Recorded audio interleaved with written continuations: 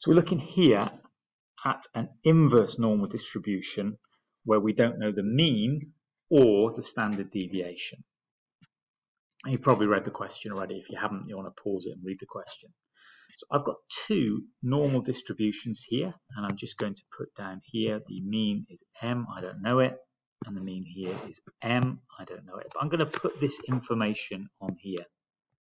So on the first one, less than 30,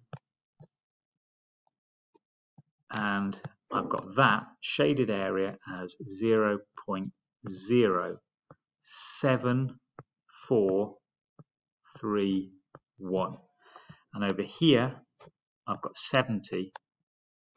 It's less than 70.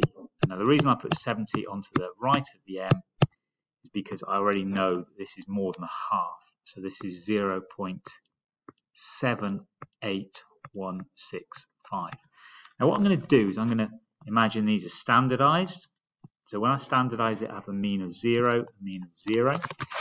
Once it's standardized, this is going to give me a z value, z2. This is going to give me a z value, z1.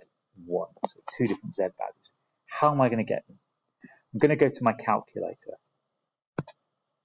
And on my calculator, I'm going to go into second vars, which is distribution.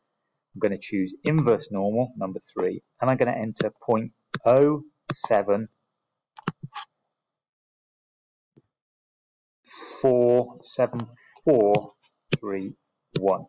That's the first z value, and I'm going to have these set for 0 and 1. That's the standardized values. And this gives me a z value, which is negative 444.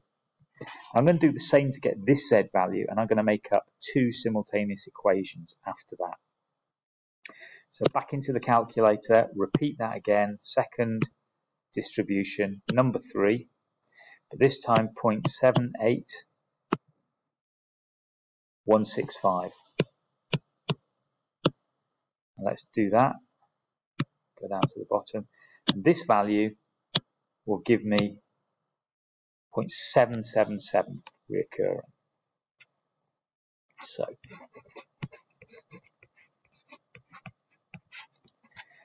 now with these, I'm going to set up two simultaneous equations. And basically I get that from this formula. And the formula is x take away mu, and that's the thing I'm trying to find out, divided by the standard deviation, it gives me a z value. So my first x value is 30, and I'm going to take away the mu, which I don't know, which in this case actually is m, so let's just call that m. That's the mean that I don't know, divided by the standard deviation that I don't know, which again in this case let's call that q rather, and this gives me the z value, which is 1.444 negative. Do that again, but this time with the 70. This video is going on a bit too long.